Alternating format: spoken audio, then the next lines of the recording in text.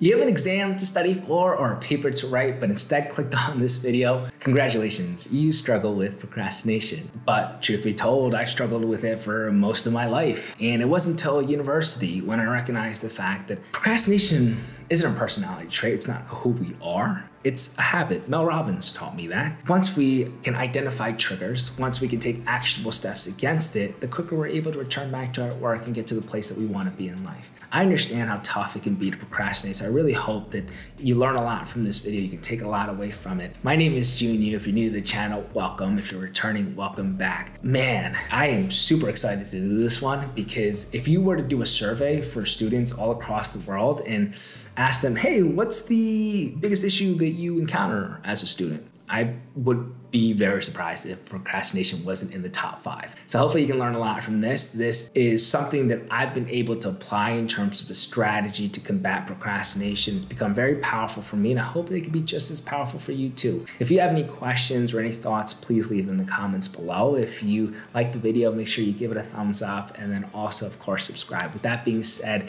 sit back, relax, and enjoy this video. Before we can even start talking about the solutions, we have to ask ourselves this really important question of why do we even procrastinate in the first place? Because if we don't take the time to dissect and then accurately identify what the root cause is, then any solution we come up with will be inherently temporary, will be a band-aid approach. We don't want that. We want something more concrete. We want something a little bit more permanent, something we can rely on a consistent basis. So let's just ask ourselves that question and break it down. Why do we procrastinate? And I actually think the answer might surprise you. You see, rarely is it because the task is overwhelming in and of itself. Instead, there are feelings associated with that task that we're actively avoiding. Perhaps you have a feeling of fear. You are a perfectionist and you've made progress on a piece, but you fail to return back to it because you're afraid of messing it up. I've been there. I know what that feels like.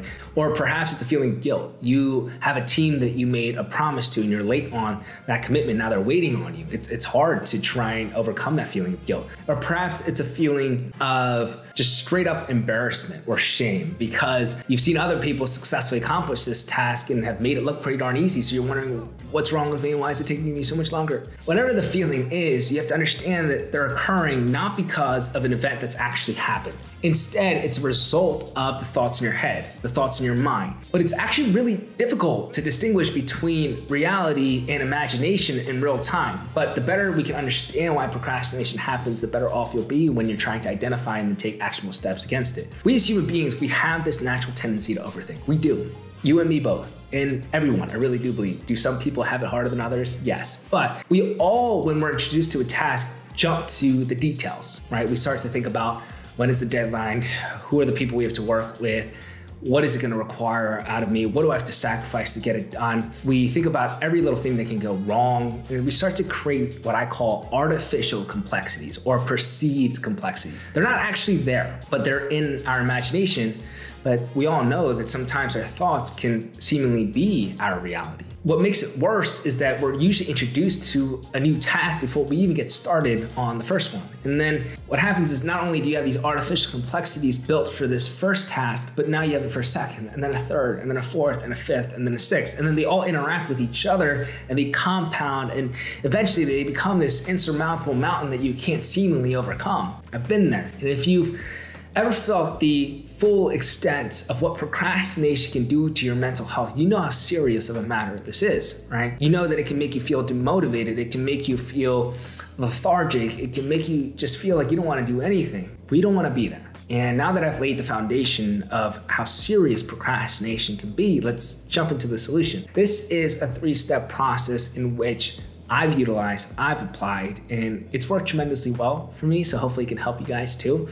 So the first step is to acknowledge the trigger. A lot of us, we procrastinate without even knowing that we're procrastinating. We don't have any awareness of it happening. And then eventually they just start to compile with one another, and then we just have these feelings of being completely exhausted and we're wondering what's wrong with us. We have to set time for ourselves on a daily basis to have that interaction and connection with our inner dialogue. And I talk about how important journaling is for me, and I really hope that you guys are taking me up on that. But what's happening when you journal is you're writing your thoughts down and you start to create distance between you and your thoughts. Paper is more patient than people. There's that great quote. And basically, paper is not going to judge you. Paper won't make you feel stupid. It's not going to call you lazy or that you're being irrational, right? As you're able to freely write down your thoughts, you can better reason with yourself. You can even think, oh my goodness, I don't even agree with that. But you wouldn't have known that if you didn't get it out of your head. And so once those thoughts are out, you start to go through the process of actively uncovering those layers and start to recognize, okay, this is what I'm feeling. And maybe this is why I'm feeling that way. So that's acknowledging a trigger. And then step number 2 is you apply techniques that reduce the initial friction point. You apply techniques that make it easier for you to just get started, because once you do, you'll realize that that part was the hardest. The 3 techniques that I love to use, and I actually find myself using them quite often, are 1, the 5-minute rule. 2, it's gonna be probably the most widely used productivity tip called the Pomodoro technique. And 3, the 3-2-1 method. We're gonna quickly go over these one at a time. The first one being the 5-minute rule, which basically has you commit to just 5 minutes of work before deciding whether or not to continue. It's a lot easier for you to grasp working for 5 minutes versus 5 hours. But what happens during those 5 minutes? Well, I'll come to my desk and I'll open up the tabs that I need. I'll read the actual assignment prompt, and now I know what to do. So what's gonna happen after those 5 minutes? I'm gonna think, okay, it's not that bad. Now that I've gotten the assignment up and I know exactly what's required of me, maybe I can get out my Word document and start a few paragraphs of the assignment. It's hard to start the momentum, but it's not as hard to sustain it. So now that I've created this positive momentum, then it's easier for me to stay in it because you enter what's called the flow state. That makes it a lot more natural, a lot more comfortable for you to do that work, and you're able to work effectively. You see, after those first 5 minutes, it can quickly become 30 minutes. It can become an hour, and eventually you'll have made significant progress. And even if you don't continue after the first 5 minutes, that's fine. Go ahead and do something else, and then come back to it, apply the 5-minute rule again. Eventually, I bet you'll find yourself being able to surpass the first 5-minute bout. Actually, a quick little anecdote. I bought a timer off of Amazon. It was a sand timer. And for the first 2 years, it became an essential piece in my backpack. I would carry it around everywhere. And what I would do is whenever I would feel lethargic and not want to do anything and feel like I'm going to procrastinate, I would just flip that sand timer and look at it. And I'm like, I can commit to 5 minutes of work. Come on, June. I know you're tired, but 5 minutes, you can do 5 minutes. And I would do it. And then eventually I'd find myself going past the 5 minutes. I did this constantly, right? And actually the sand timer served 2 purposes. Not only did it allow me to apply the 5-minute rule, but it gave me a place to put my visual focus whenever I start to find myself being distracted. And so instead of looking out into the public space and seeing people and be distracted by movement, I would look and target my visual focus to that sand piece or particle dwindling down. And eventually that got boring, so I returned back to my work. Whether you use the sand timer or not, that's up to you. But the 5-minute rule in general is something that I certainly think you should apply. Number 2, the Pomodoro technique. And if you haven't heard of this just yet, hopefully I can bring light to it because it is so powerful. And basically it has you work for Pomodoros, which are 25-minute intervals with 5-minute breaks. And then after a set of Pomodoros, you'll take a longer break of 30 to 45 minutes or even an hour break, right? Again, it's a lot easier for you to grasp the idea of working for 25 minutes versus 3 hours or 4 hours or 5 hours. But you'll find that each subsequent Pomodoros are much easier to achieve than the previous one, right? Because again, it's a lot easier for you to sustain that momentum than start it. So making that initial task a lot less daunting, the Pomodoro does a really good job of doing that. But also a caveat here, that 25-minute is just a suggestion, right? It's not something that you have to adhere to. I don't use 25 minutes, I use 45 minutes because for me, that's not that hard to do. 45 minutes doesn't seem so insurmountable. If it's hard for you to even get a few minutes in, probably 45 minutes isn't where you're gonna start. But 45 minutes still feels very easy to me, and also allows me to take that break right about the time in which I'm gonna be bogged down by distractions. So just experiment with the time frame in which you want to utilize for your Pomodoros, and then find what works best for you and apply it. But again, the idea is, can you find a time frame in which it's still seemingly feasible for yourself? It's like, duh, I can do that. It's laughable almost. And then you'll find that each subsequent Pomodoros are gonna be easier for you to execute. Number 3, the 3-2-1 method. This is a very simple yet powerful tool if it can become a subconscious habit of yours. Whenever you find yourself not wanting to do a task, count down from 3, and at 1, immediately take action towards that step. Mel Robbins has that great quote that says, never let your mood dictate what you do. Always take action first, because movement changes your mood. And it couldn't be further from the truth, and I love that quote. And so what happens when we're making these decisions of pursuing our goals, our mind and our bodies actually enter this battle. It's our body saying, I want to stay here. I want to stay where I'm at. I want to stay put. I want to stay in my comfy bed. I want to stay with my friends. And your mind is racing like, oh my goodness, we got to do this and that. And we have these goals. We should go to the gym. We should go do our work. And actually, if you give yourself long enough, your body usually wins out. Your body keeps you where you're at. And that's why we tend to procrastinate on our work and tend to not want to go to the gym. But the 3-2-1 method has you shift your focus to the counting. And then at 1, you take that action. So you don't allow yourself enough time to start to create those artificial complexities, or at least ponder upon those artificial complexities. And when you take action, you'll start to recognize that it's not as hard as you originally thought that it was. So this has become absolutely essential for me in the mornings when I wake up. So literally when I wake up, I only ever set 1 alarm, and that's because when I wake up, I do this. I roll over and I do 3, 2, 1. And at 1, I get up and I just start my morning routine. And usually that first action changes my mood, and I'm able to continue sustaining that momentum into my first task of the day. Are there times in which I finish my morning routine and then I go back to sleep? Yes, I will be completely honest.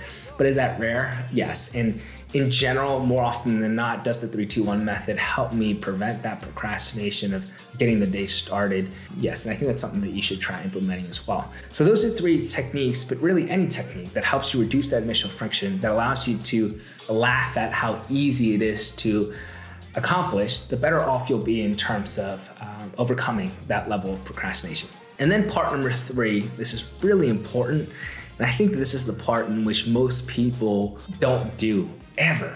And that is to recognize the success. Recognize the fact that you were able to overcome that procrastination. You see, we are our biggest critics. We are so quick to say, June, you are useless, you're lazy, you're unmotivated, you're good for nothing. But rarely do we say, June, you did a good job. Rarely do we compliment ourselves. Rarely do we give us that vote of confidence. And you see, like, we're constantly in conversation with ourselves. So if that's not a positive loop in your mind, of course it's gonna have an impact on you and how you go about what you do, right? So take that time whenever you do to reflect, to say, I did this. I felt a certain way and I did not want to do it, but I acknowledged the trigger. I took the actionable steps to overcome it. And man, did I do a good job? Because the more you're able to cement that as an actual task that you accomplished, that you actually took steps to overcome, the more likely you'll be doing that in the future. I have a perfect example of this. This happened to me yesterday. I had the longest day out yesterday. I had projects and I had exams. I had meetings for both my school projects and then also for my business. I had to go to the gym. There's so many things going on. I was getting so many messages constantly of people that needed my attention. And in my head, I was thinking, oh, how am I gonna do this? How am I going to try and even make any progress towards any of these? And I found myself doing that. I started to create these artificial complexities with each of those tasks, and then they started to compile with one another, and then it became this insurmountable mountain seemingly, where I was like, I'm just gonna call it a day. But I did it. I acknowledged the trigger, I wrote it down, and then number 2, I implemented the 5-minute rule for the first 2 tasks, and then I gained that momentum to start. I was able to sustain it, and then before I went to bed, I made sure I took the time to think, I did that. Most people wouldn't have been able to do that. Most people wouldn't have been able to get through that day yesterday because they would have gave up. And I'm certainly somebody in the past that would have gave up, but I'm proud of myself for accomplishing that. You should be proud of yourself whenever you do accomplish something as dangerous, something as hard as procrastination. So that's part 3. Never skip out on that, okay? You have to understand that you are powerful beyond measure. You are somebody that has a lot to offer. You're somebody that's very smart, that can take somehow this seemingly crazy, chaotic world that we live in and still be able to make progress on the days that you don't want to. Hopefully, what you learned in this video was of value to you. Hopefully you learned a lot, right? So to recap, we first understood why procrastination happens in the first place. That allows us to put ourselves in a better situation to distinguish between reality and imagination in real time. And then the actionable steps are: number one, acknowledge the trigger. Number two, apply the techniques that reduce the initial friction and then make it easier for us to start. And then number three, acknowledge your success. Again, if you have any questions, please leave them in the comments below. I'll be happy to answer. And of course, subscribe. Until next time, I hope that you take care. And of course, I'll see you at the top.